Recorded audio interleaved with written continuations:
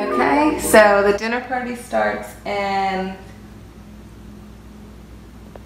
approximately 2 hours. Dinner starts at 8, but appetizers start at 7, so I don't really know for certain like what time everyone's gonna start arriving. As wild as it is, like, I'm not ready, so this video has to be super short because I've still gotta like dot all my I's and cross my T's.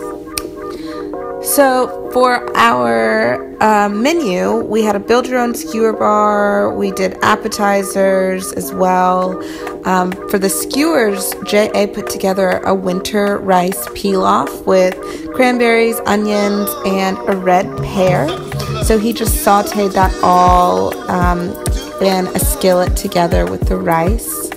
And then for the build your own skewer bar, that was just like a fun interactive element. So everyone got up around the island and you had your okra, your sweet potatoes, your squash, and you could do steak or chicken or both, and then put those on top of the rice.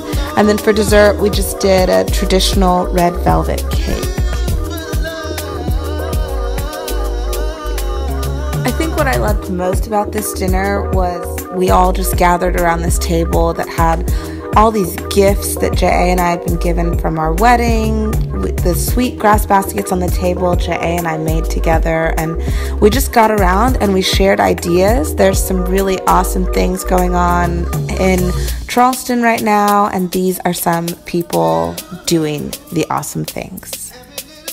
Thanks for watching this video. If you're interested in hosting your own dinner party or have questions about J.A.'s menu, leave me a comment or connect with me on social media. All of my contact information is in the description.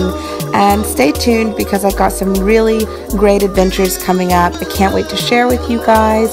Have an awesome Thanksgiving, and I'll talk to you soon.